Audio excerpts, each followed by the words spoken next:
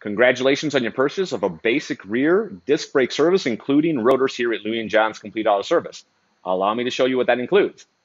So your certified master technician will remove the tire, which resides right here, and below it reside the brakes. The brakes include a rear hydraulic brake caliper, a brake caliper bracket, pads, and the rear disc brake rotor. Now, what the certified master technician will do is remove your caliper and reuse it, pull off the pins or the bolts, pull the caliper off to the side, and we'll hang it. And the reason why I say that is because it's important, because there's a hydraulic brake hose that resides on the caliper. We do not want it to get stretched out and potentially break. From that point, your certified master technician will remove the brake pads, which reside right here, look like this. Below the brake pads reside stainless steel shims that they actually glide on. Those will be replaced as well. Those come in a kit with 4. There's an upper one and a lower one on this side and another set on the other side, so a total of 4. From that point, the bracket will come off and a rear disc brake rotor will be replaced, and a brand new one looks like this. So this rotor is fairly recent and new, but this is what the identical brand new one out of the box for this vehicle looks like. Brand new and shiny out of the box. From that point, everything will be refastened back together with a brand new set of rear disc brake pads. And our set of rear disc brake pads comes as a set of 4. There's an outboard pad and an inboard pad on this side, and the same thing on that side. Everything will be fastened back together, and that's what's comprised of a rear basic disc brake service, including rotors here at Louie & John's Complete Auto Service. Okay, so here are some of the things that could trip up your certified master technician as they're doing their basic rear disc brake service with or without rotors on your modern vehicle. So your caliper guide pad bracket here has pins in the back, right here, as though I'm pointing with my finger.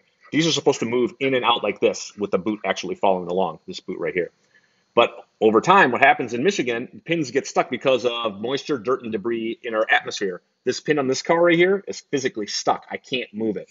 So your certified master technician will take the bracket off the vehicle, put it onto our bench vise, take a physical torch and heat the top and the bottom surfaces of this caliper guide bracket and start working these pins loose. And over time, the pins come out and they look like this. So the pin itself will be cleaned up, will be honed to a nice shiny surface. We'll apply brand new lubricant on.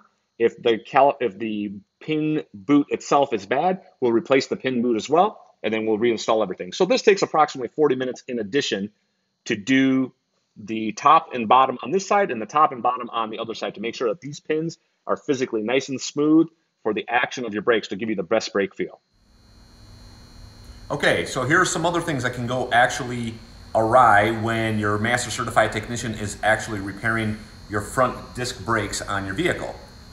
So these are what are called the hydraulic brake calipers. And if you notice, there are 2 pistons. They are literally pushed back in by the power of your service technician, and they need to go back in order to accommodate the new width of the brand new brake pads going into these brackets right here. And continuing on with the same vehicle, for example, what happens is this hydraulic brake caliper, the pistons are actually stuck. So no matter with how much force we apply to push them back into their bore, they get stuck out, which means that your vehicle will also need hydraulic brake calipers. So these are some of the contingencies that we see here at Louie & John's Complete Auto Service.